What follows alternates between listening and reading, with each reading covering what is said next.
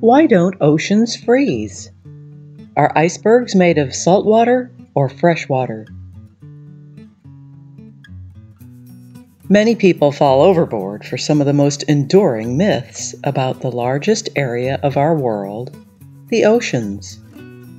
Some people believe the oceans don't freeze solid because of the deep currents. Although the water around the Arctic and Antarctica is freezing cold, oceans don't freeze solid for several reasons. Oceans contain a lot of water, which circulates all around the world.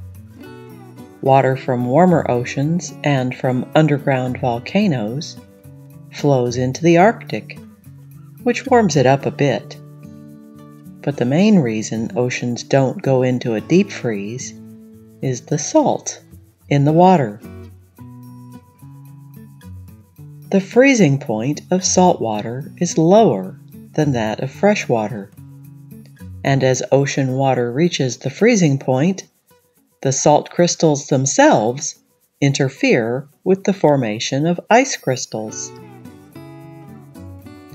This water is also more dense, in other words, heavier, because it is full of salt, and therefore it sinks, allowing warmer water to come up to the top, below the surface ice.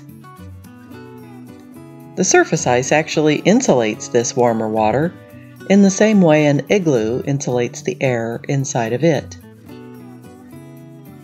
The ice also reflects the sun's rays, and this helps warm the surface and prevents the ice from thickening further. Nearly all the ice in the Antarctic is seasonal, which means that it melts and reforms annually. Another myth that some people believe is that icebergs are made of frozen seawater. This seems like it might be common sense because icebergs float in the seawater. But many natural phenomena don't seem immediately to be common sense until you think about it for a few minutes. Oceanographers agree that icebergs are made of fresh water, in the form of snow, that has compacted over hundreds or thousands of years. True icebergs are huge pieces of ice that have broken off from the glaciers that make up the continental ice sheets, as found in Antarctica or Greenland. Seawater, with its salt content, doesn't mix with the fresh water in the iceberg. The freshwater iceberg doesn't contain the heavy salt, so it's lighter weight and floats in the seawater. To test this theory at home, put salt water and fresh water in the freezer at the same time. Check on it regularly and see which one solidifies faster.